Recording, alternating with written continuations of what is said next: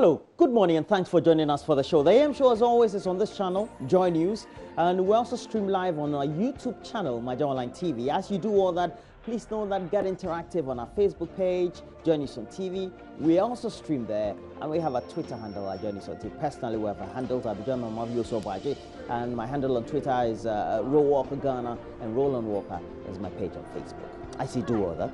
Please, let's start with our motivation. And today we're just talking about never giving up, never letting yourself rest until all that is achieved. So good, better, best, because you have to make sure you never let it rest until your good is better and your better is best. How many of you haven't heard that refrain from the rhymes in school, etc.? Because me, growing up as a child in Ashaiman, these words were always on my lips. Sometimes we sing it to remind us never to give up until our good becomes better and our better also becomes best. But I have to also tell you, never give up. Press on towards the higher calling. Today, whatever you're undertaking, whatever you're doing, whether it's education, your career, you're selling in the market, you're trying to learn a trade or trying to acquire a visa to travel, etc. But whatever action you're undertaking right now, people might ignore you or make you feel less important, but just have these words in your mind. Never give up. Give it your best. Never let it rest until your good is better and your better is going to be the best for you. Well, thanks for joining us. So Gary Imako is a legal practitioner. He's with the MPP. He'll be joining us as well. And Abraham Amalaba is a legal practitioner and a member of the NBC's legal team. So we'll have a great discussion. But today is World Sickle Cell Day. It was established by the UN General Assembly back in 2008, and it's in order to increase awareness about sickle cell disease and its curative symptoms among the public.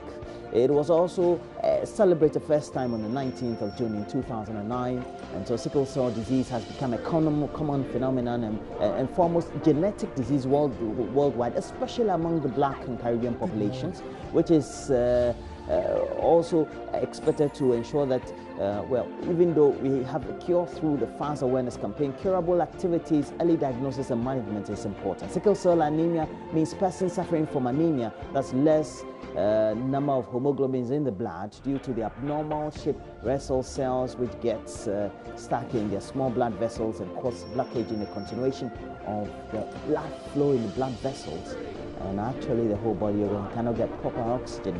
And so the medical terms will always be there. But we want to have great discussions on the subject. So we'll be having in the studio somebody who is living with this disease, but also Dr. Amabene of the Department of Hematology, the Kolabo Teaching Hospital, and Dr. Sefa Ho Enam Bankas.